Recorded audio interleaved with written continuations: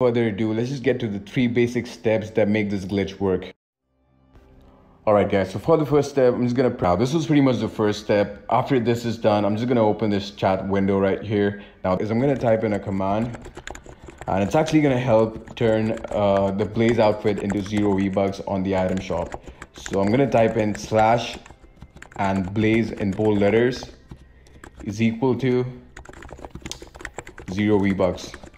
And once this is typed in, I'm gonna make sure that this command stays on the screen. So I'm gonna hit send, escape. Guys, this was the second step. Now for the third step, what I'm gonna be basically doing is I'm gonna spam click on the Blaze outfit. I'm gonna press X on the Blaze outfit and quickly go back pressing circle. And I'm gonna be doing it extremely quick.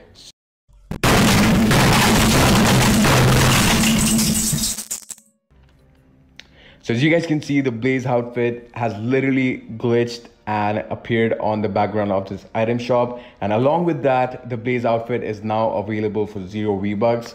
Now keep in mind guys, it only works if you're actually able to get the Blaze outfit on the background of the item shop. So even after you click on it, it still says 0 V-Bucks, even though we only have 600 V-Bucks in our wallet. So I'm just gonna hit purchase. This is pretty much how it's done. Now again, like I said in the beginning of the video, I do not recommend or encourage any of you guys watching this video to try this out. But if you guys still want the Blaze outfit for free, I would recommend you guys to follow me on my Instagram.